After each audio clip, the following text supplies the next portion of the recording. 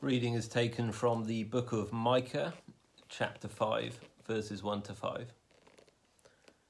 Marshal your troops now, city of troops, for a siege is laid against us. They will strike Israel's ruler on the cheek with a rod. But you, Bethlehem Ephrathah, though you are small among the clans of Judah, out of you will come for me one who will be ruler over Israel, whose origins are from of old, from ancient times. Therefore Israel will be abandoned until the time when she who is in labour bears a son, and the rest of his brothers return to join the Israelites.